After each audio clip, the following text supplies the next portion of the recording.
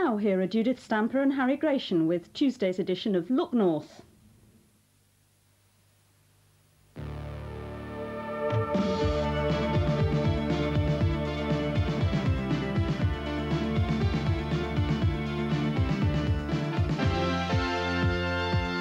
Tonight's headlines: 6 people die in road accidents in Yorkshire.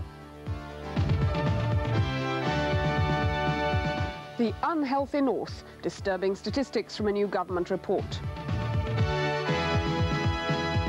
And 20,000 Christians celebrate Easter at Butlins in Skegness.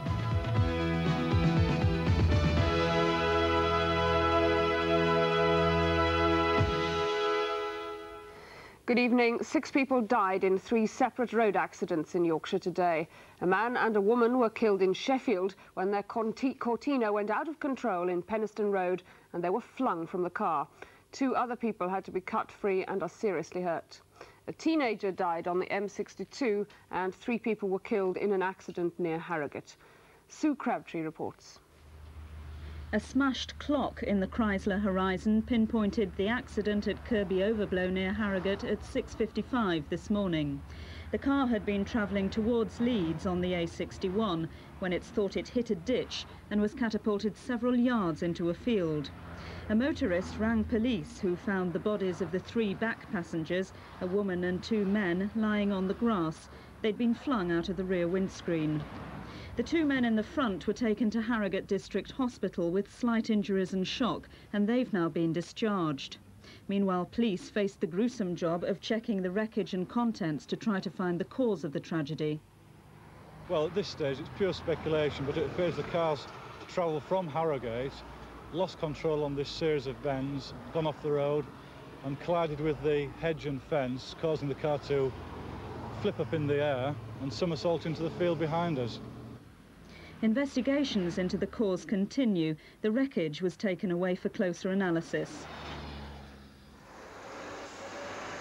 The M62 near the Lofthouse turn-off in West Yorkshire saw the 3rd fatal accident at about 10:30.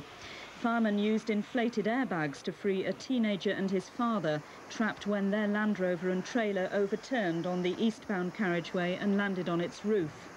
The 16-year-old boy, Jonathan Whiteley from West Ardsley, died from his injuries. His father, Derek, is in Pinderfields Hospital, where he's said to be comfortable. The tragedy of 11-year-old Amanda Smith, the Wakefield schoolgirl who was strangled by her mother while under the supervision of the social services, could not have been prevented, according to an independent inquiry. Wakefield Council's Social Services Committee today heard that nobody could have predicted the girl's death last March. John Thurwell reports. Amanda Smith was strangled at a time when Wakefield Social Services were regularly visiting the family home as part of routine supervision of underprivileged families going through a divorce. Mother Linda Tandy, who confessed to the killing, was an alcoholic. She was to tell the court Amanda had been sexually assaulted by her stepfather. Today's independent inquiry casts no blame on the social worker in whose charge Amanda was. In fact, Alan Crowther was praised for his conscientious and caring work on behalf of the child. Nobody knew that the girl had been abused at all. So how did the report's author, an expert on child abuse, explain Amanda's death? No case involving child protection can any social services do everything perfectly. We are working in very difficult circumstances with very serious social problems and issues, in particular here, issues around alcoholism. It was a tragedy that happened. But one that couldn't have been foreseen? It could not, in my view, have been predicted or prevented by any social services department. Wakefield Council has recently voted for 16 more social worker jobs to be created to improve the authorities' service. If Amanda's death has proved anything, it is that social workers are being faced with an almost impossible task in protecting children who are vulnerable inside the family.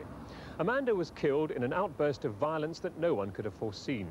Had we known that she was being sexually abused, then things may have turned out differently.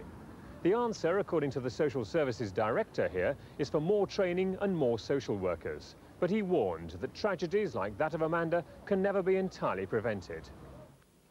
The largest rail union is predicting there'll be 5,000 more job losses at BR engineering plants, including many in our region. The National Union of Railwomen's prediction is based on a leaked British Rail document which allegedly outlines plans for the future. Mike McCarthy reports. There have already been almost 2,000 job losses at British Rail engineering plants in Yorkshire over the past 2 years, most at Doncaster and York. The NUR now fears there'll be around 5,000 more nationally if plans in the leaked document are implemented. According to the union, those plans include a map of 14 depots which will be upgraded to super depots in part of a large-scale shake-up of the service. 2 are in our region, Leeds and, ironically, Doncaster. But, says the union, work will be moved away from smaller depots such as Sheffield, Nottingham, Immingham and Hull. BR Engineering says the union's claims of 5,000 job losses are absolute nonsense. BREL concedes 900 jobs will go over the next 3 years, a fact made known more than a year ago, but the NUR stands by its claims. We've known that there is going to be redundancies in other engineering sectors of the industry long before they've been honest enough to come forward and tell us. So for the board to turn around and say that it's basically scaremongering, it's nothing of the sort. I think you will find that as the events develop, that we will be found to be correct again. If you are correct, what does it mean, first, for the employees of British Rail, and secondly, for the passengers? Well, firstly, what it means, again, is that we're going to have thousands of railwomen and women with the threat of dismissals hanging over their heads. Nobody will know when they're actually going to come, but we will know that they will come. And, of course, again, for the travelling public, what it means is there's going to be less maintenance facilities, which means that we will have more and more failures. That will create a downward pattern as far as the service that they're going to receive. Whatever the leaked document may show about BR's future, its effect on industrial relations at the present has been decidedly negative. Former newsreader Angela Rippon and rail workers leader Ray Buckton have backed the nuclear dump protest at Fulbeck in Lincolnshire, despite being independent directors of the nuclear waste agency NIREX. And they even paid their £1 subscription to the campaign. Paul McRae reports. Dozens of villagers were waiting for the TV presenter and the union leader at the appointed time, at the appointed place. The police were there, so were journalists, so was the Grim Reaper. They were all too late. The NIREX party had arrived an hour and a quarter early. The protesters' leader would have a few things to show them. Well, there's a borehole there that was drilled at the end of January, and the water has been flowing upwards. It's artesian water. It's been flowing upwards ever since. So the question really is, are we to be the first country in the world to bury nuclear waste amongst artesian water? Because we really will be a first there. Inside the airfield, he and they examined that borehole. They spent 2 hours on the site, one of 4 places the independent directors Buckton and Rippon will visit before they tell the rest of the NIREX board which, if any, should be chosen to bury the waste. At the local pub, the local people had put on a spread and had their first chance to talk to the visitors. They were to be pleasantly surprised. From what you've seen, do you think that they ought to dump the waste here at Fulbeck? I'm not going into where it should be dumped and where it shouldn't do. I've told these people very clearly where I stand. It's got to be put in a place where it's acceptable to the public and where it is safe and it can be examined hundreds of years hence. He then shocked and delighted the demonstrators by becoming one of them. He paid his £1 and became a paid-up member of the anti-nuclear group LAND, Lincolnshire and Nottinghamshire against nuclear dumping. Thank you very much. Well done. Thank you. Good.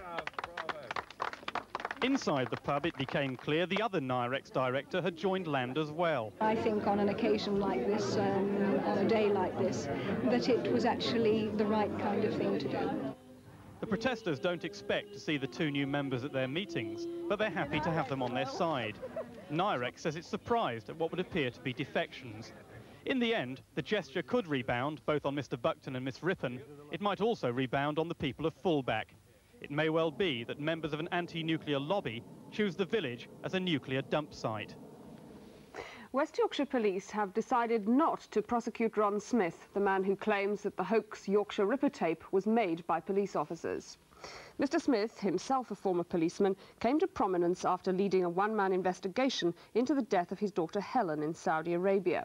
He made his allegations about the tape in a Sunday newspaper, But today, police said his claims were groundless. Mike McCarthy reports. Hoax tape convinced experienced policemen that the so-called Yorkshire Ripper was from the northeast. It included detail about the attacks which police were certain only the murderer knew. I'm Jack. I see you are still having no luck catching me. The Sunday Express recently published Mr. Smith's allegations in an article claiming the hoaxer was a policeman disillusioned with the investigation. But today, West Yorkshire Police said those claims were groundless. There is no evidence whatsoever to indicate that a police officer was responsible for making the hoax tapes. As far as you're concerned now, are you planning to take this matter further?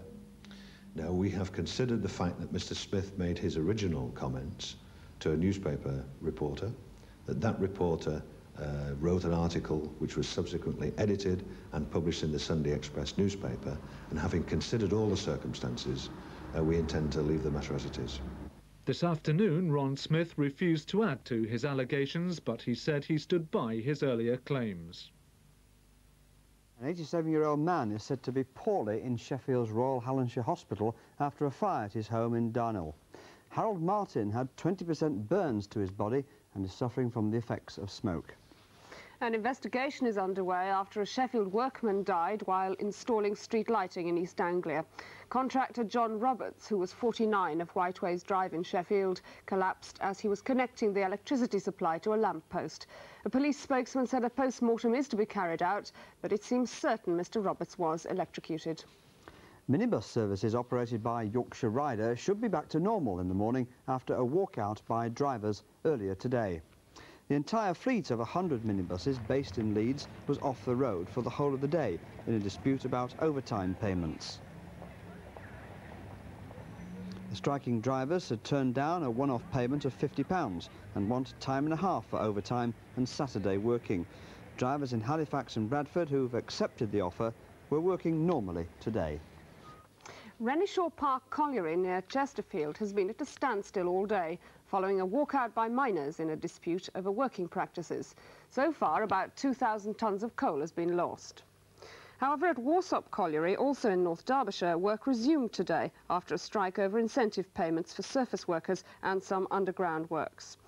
British Coal say about £100,000 worth of production was lost. The Severn Trent Water Authority has announced a multi-million-pounds programme to improve services over the next 5 years. It will include laying about 200 miles of new mains and installing new sewage systems. The search was called off today for a 58-year-old Gainsborough man who fell into the River Trent while walking along a plank between two moored boats. Police divers spent 8 hours searching for John Collier, but had to give up when underwater visibility got down to only 2 feet. 3 of the region's cricketers are in the MCC side to play Champions Essex next week. The Yorkshire batsman Ashley Metcalfe, Derbyshire's John Morris and 21-year-old Paul Jarvis, the promising Yorkshire fast bowler who took more than 60 wickets last season. Boxing, and Tom Collins, the British light heavyweight champion from Leeds, has been named as the next challenger to European title holder Alex Blanchard of Holland. The fight is scheduled for May the 30th, but the venue is still to be decided. The high rate of heart disease suffered by people in this region compared with the rest of the United Kingdom is highlighted in a report prepared to coincide with a new government health campaign. The campaign, called Look After Your Heart, is being launched next week by the Health Secretary, Norman Fowler, with the help of Junior Health Minister, Mrs. Edwina Curry. Nick Wood has been examining the background to the new initiative. Region by region, the North and specifically Yorkshire figure at the top of the league for coronary disease fatalities. Experts say diet has a lot to do with it. Fatty food, smoking and a lack of exercise are pinpointed as causes. Ward 5 at Killingbeck Hospital in Leeds, which caters for people undergoing heart surgery. 147,000 people in England die from the disease every year, according to a report prepared to coincide with the start of the Look After Your Heart campaign. Women are also at risk, says the report. They now make up a third of all heart disease deaths of people under 75. Now, what I want you to do is really concentrate on the 2 major arteries there. Medical students at Killingbeck are shown a cine X-ray film of a diseased heart. The picture shows the small arteries, which when narrowed cause angina and when blocked cause a heart attack. Doctors say in this region it's far too common a problem. There's a very severe narrowing, almost a complete obstruction to the flow, midway down this artery. Now in this sort of case here, all of the territory of the heart that's supplied by the artery down here is short of blood, and in these sort of circumstances it's not surprising the patient has a lot of chest pain. It is a disease which will to some extent catch up with most of us eventually as we retire, but the problem that we're really concerned about is the fact that this disease strikes particularly at working men, and it is the only disease now really that stops us living longer than our forefathers did. Now first of all we'll pop these electrodes on. The question is what to do about heart disease. Here a patient undergoes a special exercise to try and analyse whether he's suffering from a coronary problem. Surveys show a significant number of men and women in this country take no recreational exercise at all. Health campaigns in other countries have proved successful in re-educating people. Looking to the future, many experts favour a screening process to predict coronary disease. Until then, though, self-discipline is the most effective prevention. I think many people feel that it won't happen to them. It's always going to be somebody else. But unfortunately, it does happen to them. So the first thing is an awareness, and also an awareness of what can anyone do to sensibly try and postpone or delay this terrible problem. And that really means watching one's diet, because diet is very important, particularly the consumption of animal fatty foods. Smoking, of course, everyone knows and should avoid. Then the question of reasonable amounts of exercise and so forth. So there are a number of factors which people can take sensible precautions on, and undoubtedly that is beneficial. When the government campaign is launched next week, it will involve new initiatives in industry and the community, with the hope of reducing the cost in human and financial terms of heart disease. And I hope you weren't having chips for your tea. The Butlins holiday camp in Skegness, originally built back in the 30s, reopened this week after a £15 million facelift. The first visitors moved in at the weekend, but they were holidaymakers with a bit of a difference. 20,000 Christians celebrating Easter in a festival of music and prayer called the Spring Harvest.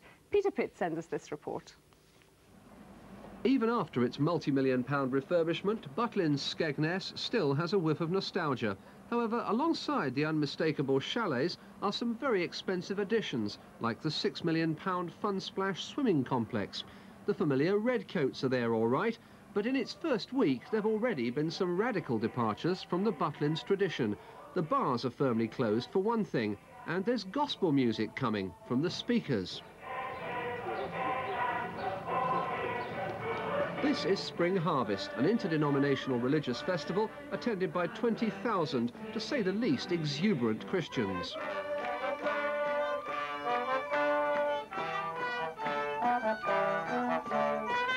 So great are their numbers, they've even erected their own big top to cater for prayer and song meetings of 5,000.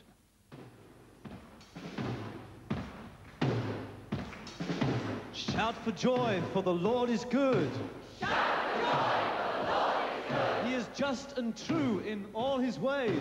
He is just and true in all his ways. The Spring Harvest is about the fact that the Church of Jesus Christ is not buildings where you have 15th century buildings with 12th century people singing modern versions of the hymns, but it's about relationships, people learning to have a relationship with God and learning to have a relationship with each other.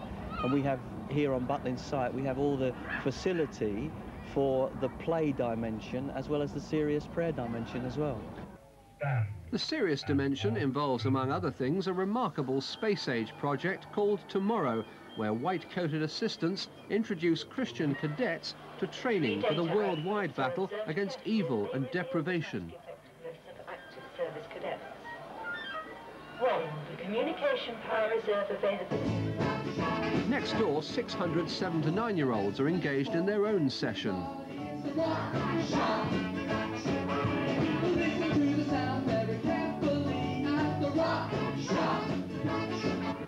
Choosing between the seminars and the sing-alongs is the first task for this group from St Andrew's Church in Harrogate.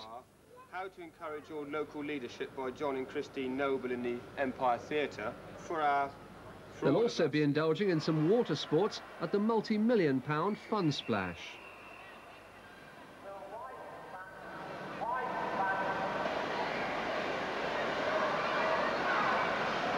people get the wrong idea. You know, obviously prayer and fellowship and praise takes, you know, a large proportion of the time, but Christians are here to celebrate and to laugh and to share and have a nice time and enjoy themselves as well.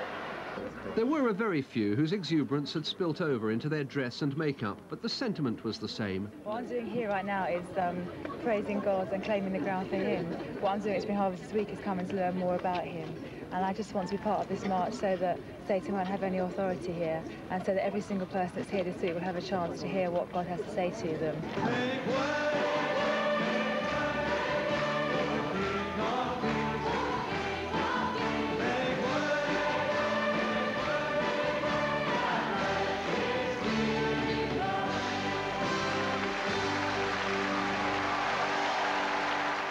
20,000 people enjoying themselves.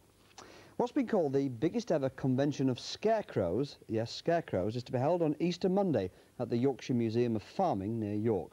Today was preview day for the world's press and television crews. Ken Cooper was there too. It was a sight to gladden the heart of Wurzel Gummidge himself. A small army of scarecrows, lovingly constructed by schoolchildren to a variety of extravagant designs. It's a funny name, isn't it? Rosie. Most of the scarecrows were decidedly better dressed than their counterparts working out in the fields. We were unable to obtain the expert opinion of the crows themselves, as they'd appear to have boycotted the place in protest. The ducks, though, weren't scared at all. Nevertheless, the idea of a scarecrow festival is a novel one. So what, we wondered, was the thinking behind it? This was a project sponsored by the Tourism Department of Rydal District Council.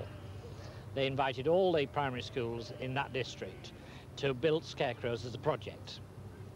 We thought it was a very good idea at the end of the project to bring them here and have them on display and have this festival over this Easter bank holiday weekend. Is that because scarecrows get lonely?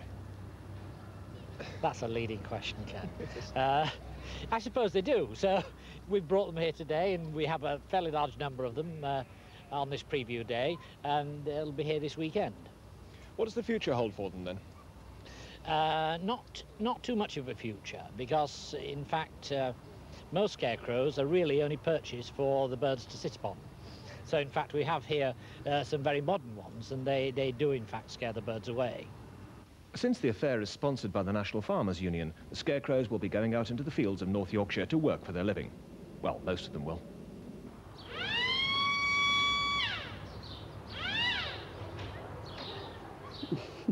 They didn't have to go as far as York to film it, actually. Just have a look at the newsroom conference in the morning. Good night.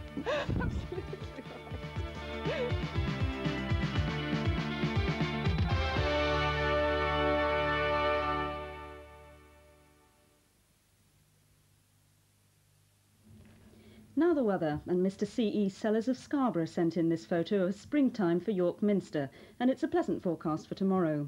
Most of the evening and night will be dry but mild with some patchy mist and fog. It'll remain frost-free with temperatures no lower than 8 Celsius 46 Fahrenheit and light winds mainly from the southwest. Tomorrow morning mist and cloud will thin to give another dry day with a good deal of sunshine, temperatures reaching 17 Celsius 63 Fahrenheit. To sum up, tonight mainly dry and mild with patchy fog, tomorrow dry and warm with some sunshine.